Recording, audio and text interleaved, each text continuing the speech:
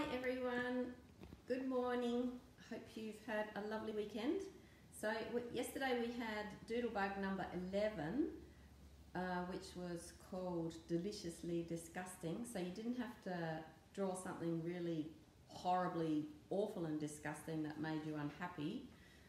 It's fine if you twist the idea around into something that's kind of deliciously disgusting.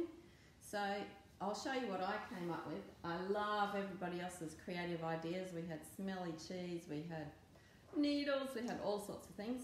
So the one that I came up with, and I really love that everyone goes off on their own creative path and invents their own, is I've written it on the left there. I'm not sure if you can read it because it might reverse it, but I've done I'll just read it for you. It's a yucky, dirty, stinky, drippy, licky monster.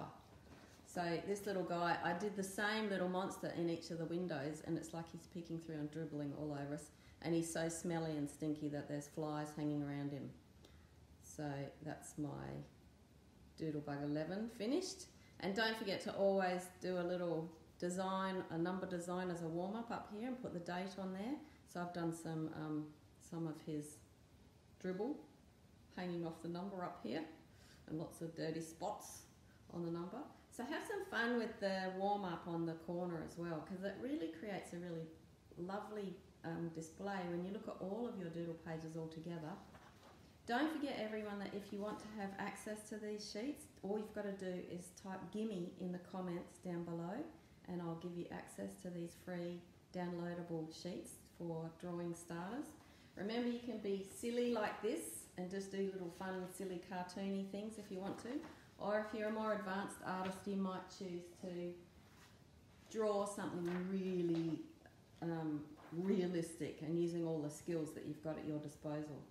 So, Doodlebug number 12 for today. The Inktober prompt word for today is slippery. So my Doodlebug page for today is slidey, sloopy, slippery. It's probably reversing there, I'm not sure if that comes out like that. And I've done a sort of a wobbly pattern for you to use as a guideline for your number box and to warm up with. Use as many doodles and Zentangles as you want in there.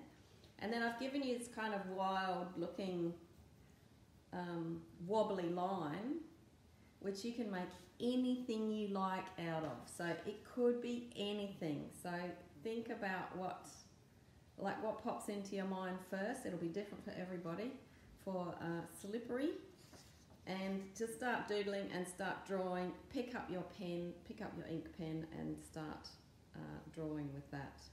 So tomorrow I'm going to show you, just to celebrate the fact that we've gone through a dozen of these Doodlebugs together, I'm going to show you some new techniques so that you can start to make your doodles and drawings and artworks just another little nudge more interesting. So watch out for tomorrow's lucky number 13 Doodlebug. Don't forget to type "gimme" in the comments below if you'd like to have every one of these downloadables for free and to get you inspired and get your pen drawing or your pencil drawing every day. So we'd love to have you join in the Doodlebug fun, and have a lovely day. Thanks for watching.